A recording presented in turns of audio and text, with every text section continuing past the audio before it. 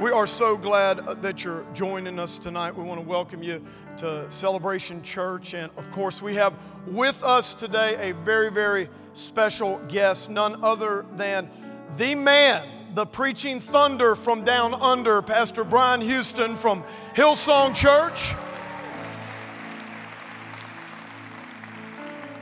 And you know, usually our Sunday night service is exactly like our Sunday morning service, same message and everything else. We have to do that because of the crowds, but because Pastor Brian's here, we asked him to speak a different message tonight. So I'm saying that for you regular 5:30 attendees, go online or get a free copy of his message this morning on God's grace and favor. It was so good and was really encouraging. But I believe tonight's even going to be better because God always saves the best for last, right, Pastor Brian? We've learned from Pastor Brian that the best is yet to come. But he's really a man who needs no introduction. Of course, the senior pastor from Hillsong Church, and Hillsong is now 30 years old. And he and his wife, Bobby, have been such great examples of integrity to the body of Christ worldwide. I've probably learned more from Pastor Brian than any other person when it comes to leadership, especially transgenerational leadership and just passion and atmosphere and culture for God's house. So right now, Celebration Church and all those watching online in the rain, I want you to stand to your feet and give the best welcome you can for Pastor Brian Houston. Thank you. Praise God. Jacksonville.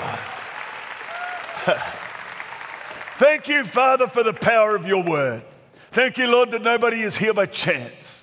Thank you, Lord, you've got a purpose and a plan for every life here. Thank you, Father, we don't have to serve you in a mediocre way. Thank you, Lord, that we can be passionate about God, passionate about worshiping you, passionate about living our lives with purpose. Because of Jesus. Have your way in every life here, I pray. In the name of the Lord Jesus Christ, and a faith-filled people said together, Amen, amen, amen. I love all the front half of the building where everyone's still on their feet praying. Praise God.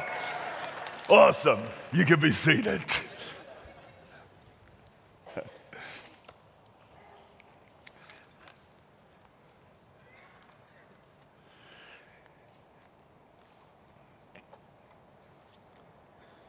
I want to speak about, it's a sign, the latter rain is coming. I want to speak about living for the Master's well done. Living your life with a sense of being on mission, on purpose. Something powerful about purpose. When people live their lives purposeful, it is almost guaranteed that something very significant is about to happen. Two types of people, the purposeful and the purposeless. Acts 13 verse 36 talks about David. It says David served the purposes of God in his own generation, the scripture says, and then he fell asleep, and then he died. What a way to go out. David served the purposes of God in his own generation. It's always a great thing to ask whether or not you are serving God's purpose. You can be a believer, love God, love Jesus, but that's different than deciding to live your life for God in a purposeful way. That's an awesome eulogy. David served God's purpose. He served God's purposes. I would quite like to have that written over my life. When you decide to live your life purposefully, you decide to live an adventurous life. You step out on this journey called faith, and there's guaranteed some challenges along the way. But to live your life purposeful gives you the resolve and the wherewithal, and you find the energy, you find the time, you find the gift. There's something powerful about someone who is filled with purpose, filled with purpose. 2 Timothy chapter 1 verse 9. I love this verse. It says he has saved us and called us with a holy calling. Listen to it. Not according to our own good works. In other words, not according to anything really to do with us, but according to his good purpose and grace through Jesus Christ. And that one verse, it says he has saved you, he has called you, he has purposed you, and he has graced you. I believe he saves you for purpose. He called you to purpose. He graces you for purpose. Everything is about God's purpose. Our time and our energy is about God's purposes. Our finance and resources are about God's purposes. Our gifts and our talents are about God's purposes. Our life and our health are about God's purposes.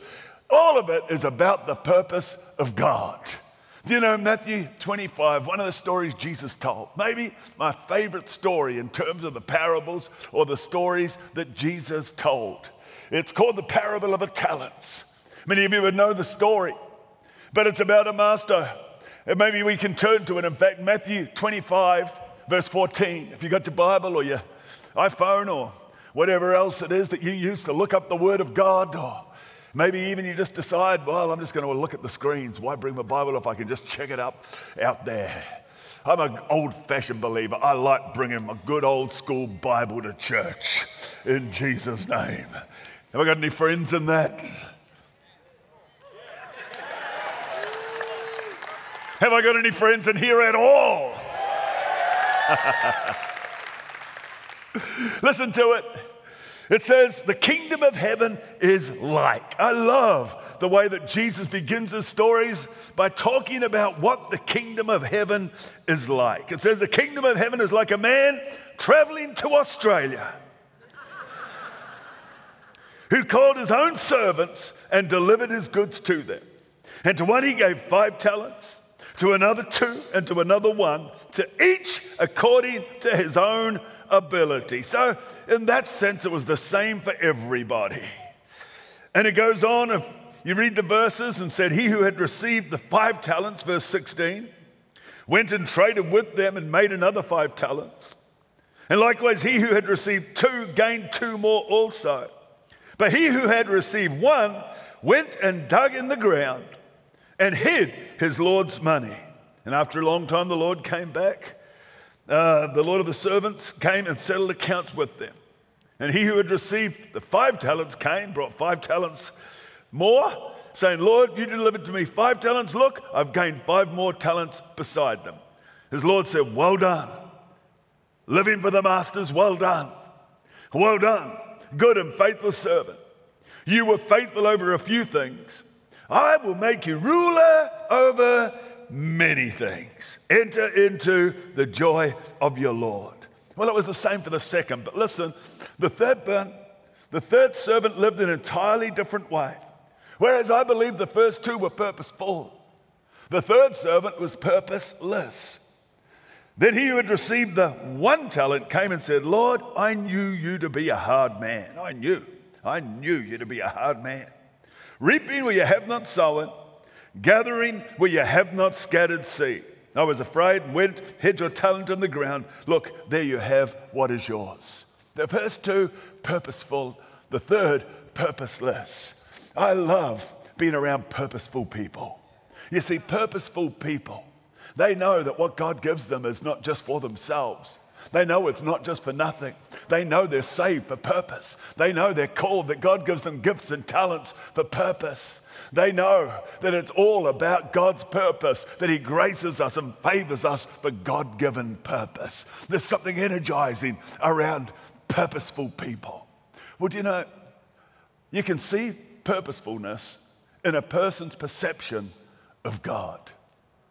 I wonder what your perception of God. You see, in this story, the first 2 knew their master. The third servant had an entirely different view of the master. As a matter of fact, this is what the third servant said about the master. In verse 24, I just read it, listen to it. He said, I knew you to be a hard man. That's how he perceived the master to be. You're a hard man who reaps where you haven't sown, and you gather where you never did scatter seed. There's no doubt about it. I'm sure you possibly couldn't have talked him out of it, because I knew you to be a hard man. Well, the first 2, their experience of the master was anything but hard. He said to them, well done. He encouraged them. He called them good and faithful servants. He spoke of faithfulness and loyalty. He said, you've been faithful in a few things, I'll make you ruler over many things. He gave them opportunity, chance to lead, chance to oversee others, and to look after many things. He spoke of abundance.